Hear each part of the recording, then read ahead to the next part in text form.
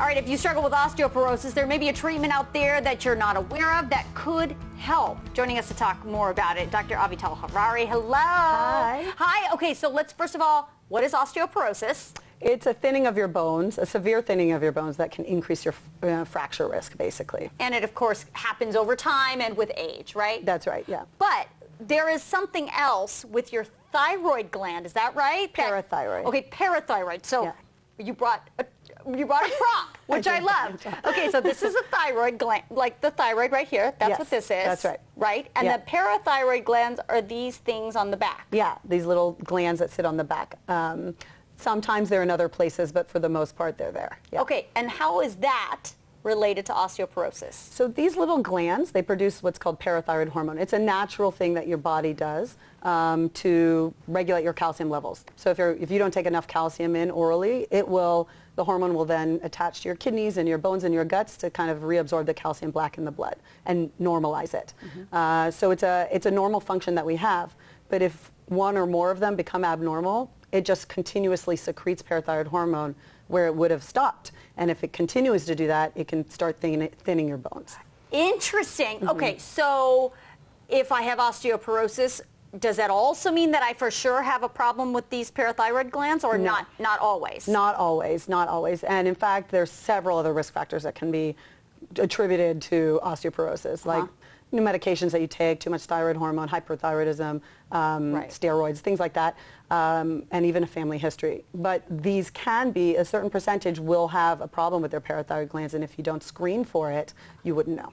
Interesting. Okay, so if I have osteoporosis and I've kind of checked all the other boxes and it doesn't feel like any of those things are the cause of it, how do I go to my doctor and say, can you check my parathyroid gland? I mean, that sounds like a weird thing to say. No, you can absolutely just say exactly that. Really? That sentence, say, I heard that these parathyroid glands can sometimes cause osteoporosis. Do you mind screening me for a disorder related to them? And they should know what that means. Okay, and then what happens if it does come back? You do the screening, you do the test, and it comes back these little glands, a couple of them, one or more, is abnormal. Then what is the process to correct it? So usually it's surgical. You want to go to an expert who does parathyroid surgery, like myself or other people. There's the American Association of Endocrine Surgeons has a whole list of people who can treat this, and we basically remove the abnormal glands. If you're fit to undergo surgery, if you're very unhealthy and you cannot undergo any surgery, then there is a medication, but it doesn't help the bones as much as it does the other things that parathyroid disease causes. Okay, so if we go through the surgery and the little glands are removed and you know, all's great, then what happens? Is my osteoporosis cured? No. So what happens is by the time you get to osteoporosis, it's pretty thin boned. You're already past the middle stage, which is osteopenia.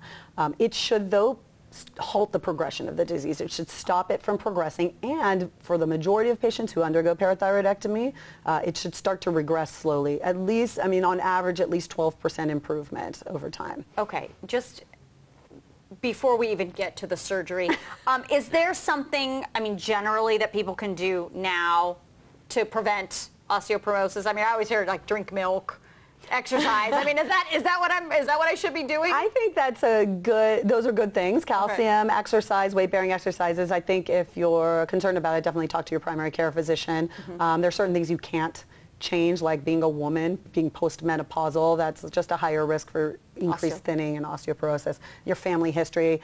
So I think just speaking with your primary care, get screened for it if you think that you might be at risk for it, and so that means a DEXA scan. And if you have it, then seeking out an expert like an endocrinologist who might treat it. And some primary care physicians are good at treating it as well. All right. Yeah. Good information. Thank you so much for coming in. You're welcome.